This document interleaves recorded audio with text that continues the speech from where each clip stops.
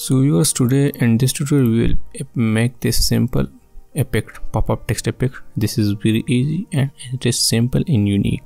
So I'm just deleting this scale animations. I just applied sorry, so here is scale, so it is gets gone.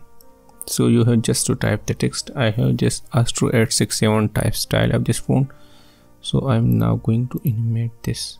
Okay, just bring it upward and collapse it and just key the S key to open the scale. Now apply keyframe at the start and make it 0. Now just goes here and make it 130, and now goes forward and make it 100 and see the effect.